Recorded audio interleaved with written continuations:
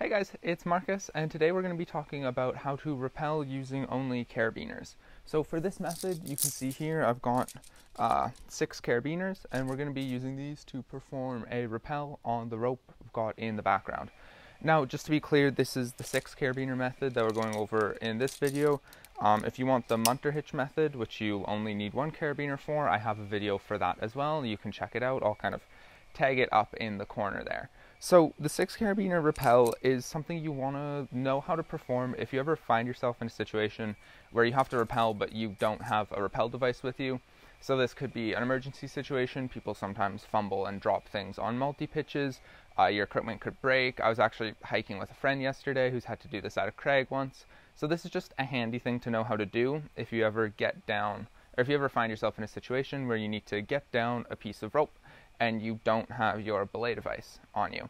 So I'm going to get my harness on super quick, and then we'll move over here and we'll show how to do the rappel. Okay, so I've got my harness on now. I'm just going to explain the theory behind this rappel a little bit before we demonstrate it on the rope. So with the carabiner rappel, you're essentially using your 6 carabiners to replicate the motion that a rope goes through when it passes through your belay device. And to do that, you use the 6 carabiners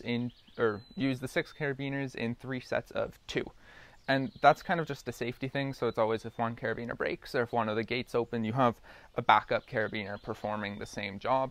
So it's best if you're trying this method to always have 6 carabiners. It also helps if the carabiners are all the same size and the same type of carabiner.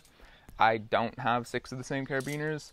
I also don't even have 6 locking carabiners, so you can do this with just kind of any assortment, but it helps if they're roughly the same size, and especially the carabiners that you have in pairs.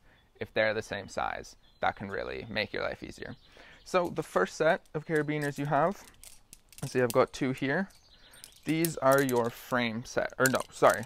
These are kind of your connector set. These just clip through the belay loop on your harness, and they connect the system that you build to your harness so that you can hang from it.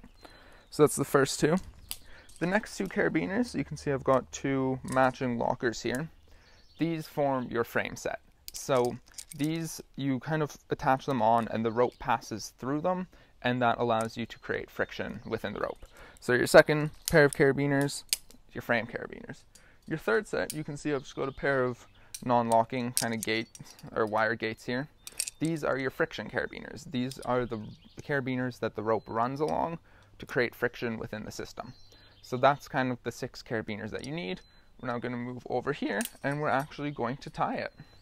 So first thing you want to do, so obviously I've got my rope set up here just in a typical kind of double strand rappel. You can see that. Then you're going to take your first set of carabiners, which as I said, these are your connector carabiners, and you're just going to clip them through your belay loop there. And these ones you want to be opposite and opposing. So they're kind of faced in opposite directions there. And you can see I'm just going to lock those up super quick. There we go. And your second set of carabiners, remember these are your frame ones. So you just clip the frame through the first set of carabiners. And again, I want to clip them, this will go the other way, so that they're opposite and opposing. That just kind of keeps everything safer. Make sure that if the rope runs along one of the carabiners and opens a gate, it doesn't really open all of them at the same time. So you can see that's kind of the side view there. That's the top view looking down. That's what you should have.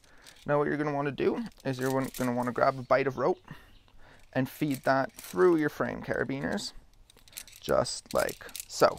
So it should look like that. And again, this is kind of similar to what you do when you feed the rope through your belay device. And you've just got it like that. That's the side view, what that should look like. And then you want to take the top of this bite of rope and the top strand of rope that you're going to be rappelling from, pinch them together, and then you grab your friction carabiners and you clip the friction carabiner around those 4 strands of rope, just like that. So it sits there. And then obviously you want to grab your second one. Now these friction carabiners you want to be opposite, which way have I got that on, but you don't want them to be opposing, and you're going to see why in a second. So you can see those are opposite of each other, but they're not opposed. And that's because the friction carabiners are the carabiners that the rope actually runs against to create the friction in the system. And when you can see I slide this over here, I want to make sure that the rope is running along the spine of those carabiners and not along the gate, because it could actually open up the gate. So I'll kind of reverse this quickly. Once you've got your friction carabiners clipped on like that, all you then do is you pull in the slack and you slide the friction carabiners along the top of your two frame carabiners. It can be a little tricky with the rope, but you just got to jig it a bit. Slide them in there, and there you go. That is your setup for rappelling with carabiners. And you can see I'm just going to pull in my slack here, and we'll actually step off, and you'll kind of get to see how supportive this is. Once more, pull in my slack, pull that, and you can see I can rest right on that, and it holds me pretty well. So as you can see, like I said, this forms a very similar movement, kind of a very similar friction pattern to what you would be using with a traditional belay device. My braking hand goes down. If I let up, I start moving downwards. If I go down, I stop. So it's a very familiar braking pattern. So that's one of the advantages of the system, is the familiar braking pattern. It makes it easier. Disadvantages of this kind of system, the big one is when you're sitting down, because of the way the carabiners are arranged, it's really hard. You can see I couldn't even do it there. It's really hard to ascend the rope, especially if you're on vertical terrain. You essentially, like I wasn't even able to do it there. Once you kind of weight the carabiners, you can't pull yourself up. So if you rappel past your anchors, or if you just need to ascend the rope for any reason, it can be a little tricky with this 6 carabiner setup. Another disadvantage of this is obviously it takes 6 carabiners. Now you can make it work depending on kind of what your own personal margin of safety is.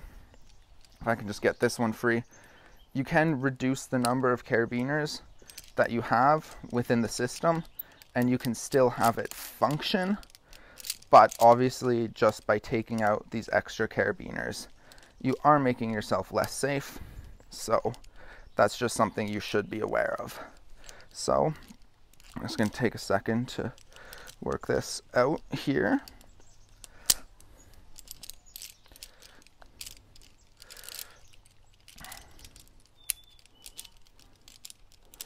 So there we go. So that's out now.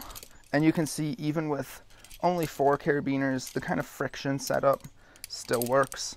I'll be able to pull in my slack and sit on this, but it is less safe.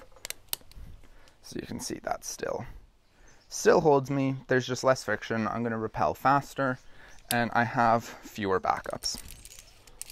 So yeah, that is the 6 carabiner rappelling method. So guys, there you go. That's my super quick tutorial on how to use the 6 carabiner rappelling method. Like I said, the big disadvantage of this in terms of practicality is that you need to have at least 6 free carabiners to do it. So if you're ever in a situation where you don't have 6 carabiners, you may want to use a munter hitch or even a body friction rappel.